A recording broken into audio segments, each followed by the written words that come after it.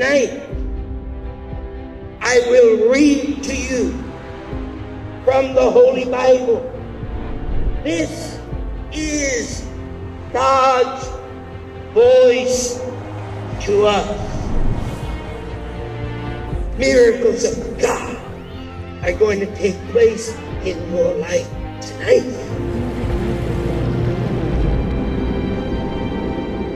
Not by might, nor by power, but by my Spirit, saith the Lord. Now, in the name of Jesus, reach out and get my ear. Look at that. Oh, glory to God. Look at this. I once was blind, but now I see. Let's give the Lord a clap of.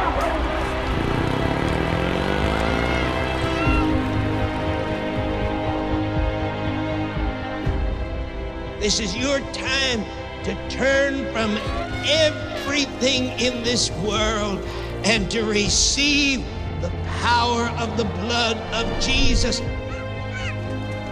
I believe this is your turnaround moment. And you shall be my people, and I will be your God.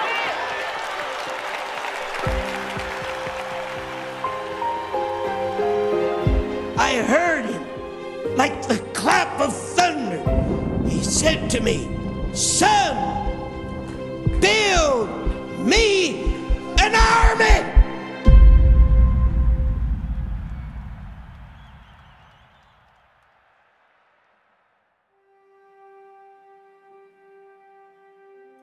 The greatest stories often begin where lesser ones would end. The story of Morris Cerullo should have ended when he was abandoned in a Jewish orphanage, or perhaps when anger and despair drove him to the brink of suicide. But God has a way of using unlikely people to change the destiny of the world. To this troubled place, God sent a Baptist nurse named Ethel Kerr. She told Morris about Jesus, and Morris felt something real for the first time. So intense grew his need to know more about Jesus that Ethel risked everything to smuggle him a Bible, and thus his destiny changed. His new faith eventually discovered, Morris was forced to leave the orphanage since he refused to renounce this Jesus he barely knew. Ethel Kerr helped him find a foster home and took him to a church service. There, on an otherwise ordinary evening, Morris committed his life to Christ. Suddenly, he found himself in the clouds, surrounded by the presence of God. Looking down, Morris noticed two large footprints through which he could see people from every continent, every race, every creed, burning, lost, and hopeless. He recognized their pain and answered yes to his calling. Morris became God's servant to preach salvation and deliverance to the nations. The next chapter of his life was one of immense joy for the young man, preaching, attending Bible school, ordination, and wooing the beautiful Teresa to become his wife. Eventually, she said yes. From then on, they served God together. Я очень благодарен Божьему человеку за то, что он шел не туда, куда он хотел, он шел туда, куда нужно было идти. И то влияние, то служение, которое он нес, оно оказало колоссальное влияние на мою страну, на духовное становление пасторов моего поколения. Мы весьма благословены тем, что такие люди, как Morris Cerullo, не pрошли мимо нас, а пришли в самое нужное, самое благословенное время и послужили нам. El haber conocido al doctor Cerullo allá en el año de 1983 cambió rotundamente mi vida.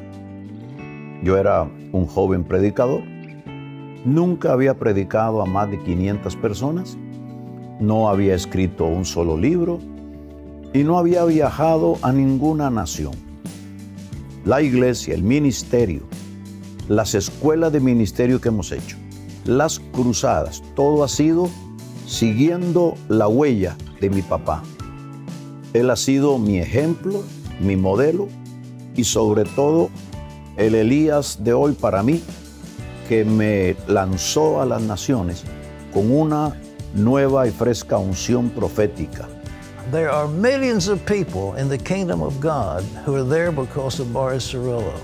There are people who've been miraculously healed. There are people who've been delivered from demonic oppression. There are people who have seen the light of the love of Jesus Christ because this dear man has brought the gospel of Jesus into their life. Ha sido una bendición conocer al Dr. Morris Cerullo y ver su experiencia a nivel mundial, porque verdaderamente Dios lo levantó como un profeta para las naciones.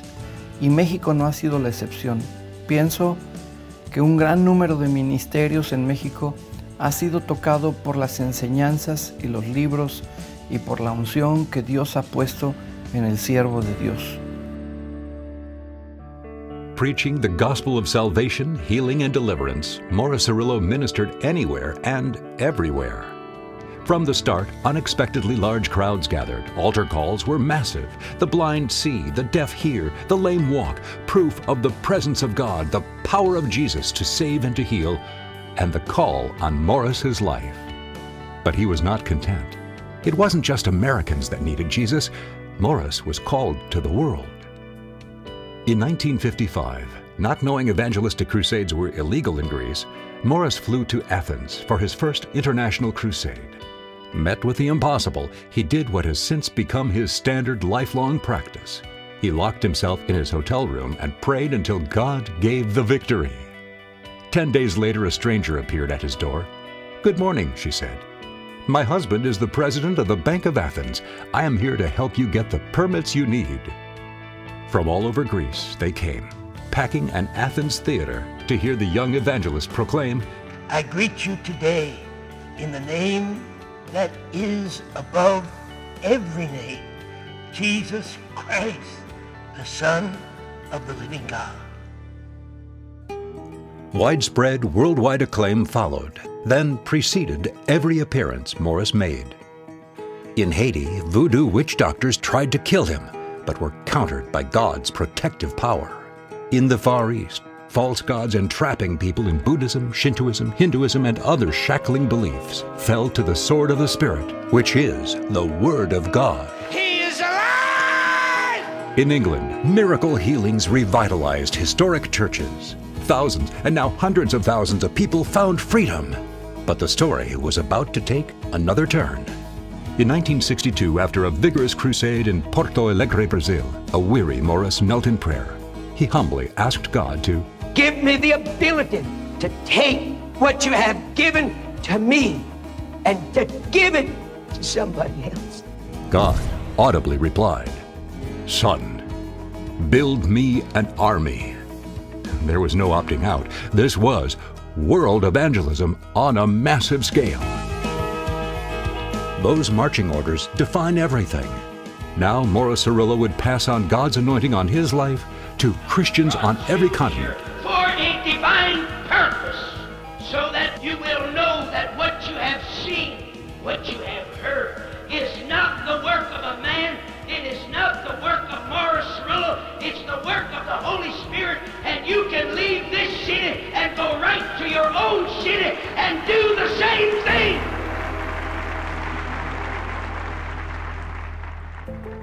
Beginning with the historic El Cortez Center, schools of ministry spread like wildfire across the world. Like their mentor, these student leaders became proof producers, the manifested sons and daughters of God, taking a new anointing of supernatural healings, signs, and wonders into nations, cities, and villages. I think one of the lasting legacy that we'll all remember about Dr. Cerullo is the impact he has had on Pentecostal movement, especially in the UK. And most of all, how young preachers was given an opportunity on a platform to minister alongside great men and women of God. Sachez que, comme le Seigneur lui-même l'a dit, ce ministère ne mourra jamais. Et jusqu'au retour de Jésus-Christ, chacun d'entre nous, et ce sera à mon honneur de prendre également ma part dans ce travail, travaillerons pour bâtir l'armée de Dieu afin de susciter des hommes et des femmes à travers le monde qui vont produire les preuves que Jésus-Christ est véritablement celui qu'il dit être, le Fils du Dieu vivant. And the message of the proof producer, understanding that God is not counting on my ability, what I know or don't know, but on His ability to work in me and through me to impact the world because He loves people that much. And what I liked about it, He said, come and get this power. I'm gonna give you the power, and we don't need me to come there. You go back as nationals and you do the same work that Jesus did. You know, that was what power. And I liked when He said, and His eyes was like fire, you know, saying, go and run the devil out of your country. And that is what we did. And God used us mightily, and today we are what we are because of the impact also of Papa Cerullo. Ever broadening his outreach, Morris engaged the latest technology, radio in the early years, then award-winning television specials, a global daily ministry program, the Schools of Ministry with the global satellite network, and now a strong internet presence. God gave His servant wisdom and strength to raise up Christian leaders on every continent, God's victorious army. And marching along side by side were faithful supporters whose generous gifts enabled this army to reach the front lines of spiritual battle. And you have been the one that have taken the step of faith. You've got a vision for the lost and for the nations of the world. And I want to thank you for that. We could never do it without you. The impact of Morris Cerullo on the world is that of a spiritual giant, a gifted man of God with a heart for the lost and a global vision to reach them. From his early tent crusades to the Million Soul Crusade, the Billion Soul Crusade, and ultimately training 5 million Christians, Morris Cerullo thinks big. His work proves that nothing is impossible when God's people work in obedience to the Holy Spirit. This includes reaching his Jewish brothers and sisters in Israel where evangelizing is forbidden. Tremendous favor with the government opened the door to send movies and books declaring the Messiah's arrival to every Jewish home. We're celebrating more than 50 years of ministry to the Jews worldwide. God is raising up Israeli nationals who are going to, like the early disciples, being able to produce the proof that Jesus is the Messiah.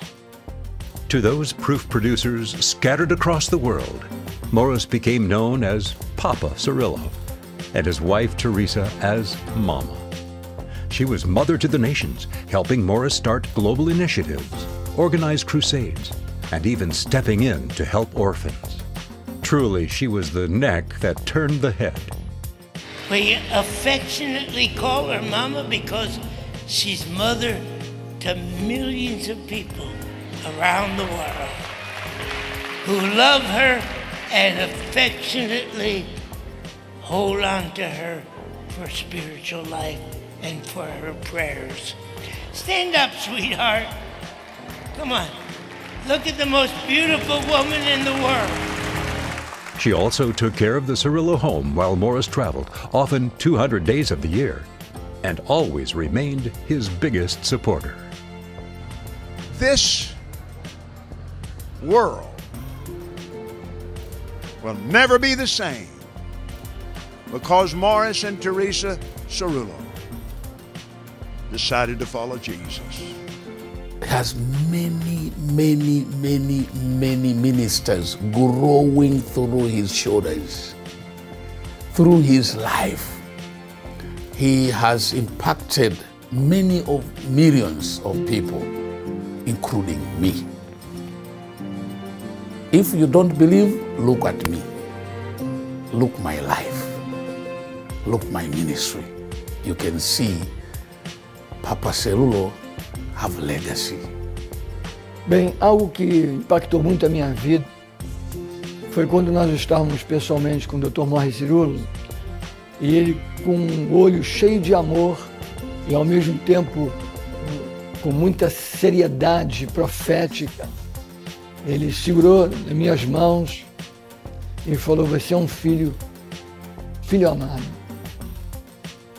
Falando para mim: olha onde eu te coloquei, olha quem está dizendo para você, chamando você de filho. Então foi uma grande honra, um grande privilégio para mim e realmente eu nunca mais vou esquecer daquele dia, daquela consideração pela minha vida. He's very humorous. Very humorous. I guess I could think about in a restaurant how he ordered a spaghetti bowl, a bowl of spaghetti, and he would be eating that spaghetti like a little kid. You would, literally like a kid. He would enjoy it and look at it and just eat it. And then when the plate was empty, he wanted to take a photo of the empty plate as we were traveling to the different nations. And just to see that attitude, just somebody being himself, yet being used of God so greatly, and that would make me smile, and he's my role model. Papa, I love you. Sincerely, from the bottom of my heart. I can never repay to you what you have done in my life. Thank you for letting God use you to touch a nobody like me. You reached out to me and you showed me love and you cared for me. Every time I have ever come to you, you have always been there for me. Thank you. Thank you. And again, I say thank you. Morris Cerullo's life is a model of surrendering wholly to God. He lived what he preached. He prayed. He fasted. Twice his wife was miraculously healed. Morris himself benefited from supernatural healings. He believed God with every ounce of his strength. And the Morris Cerullo Legacy Center in San Diego promises to continue the work of training nationals and passing on the new anointing unlike any other. How many of you want to be proof producers? That's what the legacy is all about. Where somebody can go and sit like we had the El Cortez School and come out and change a nation because you came here and you got the anointing. Through the prophetic word and teaching of God's servant Morris Cerullo, thousands of minds, bodies, and spirits continue to be healed. Millions of souls are being delivered from eternal hell. And new generations are being raised up in the gospel for miracle ministry and frontline outreach until the return of our Messiah.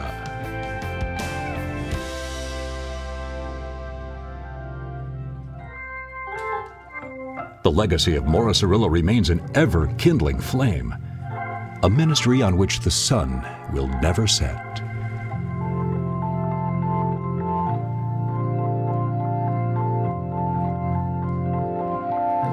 Oh Lord, my God, when I in awesome wonder consider all the worlds thy hands have made, I see the stars, I hear the rolling thunder, thy power throughout the universe display. When Christ shall come with shout of acclamation and lead me home, what joy shall fill my heart? Then I shall bow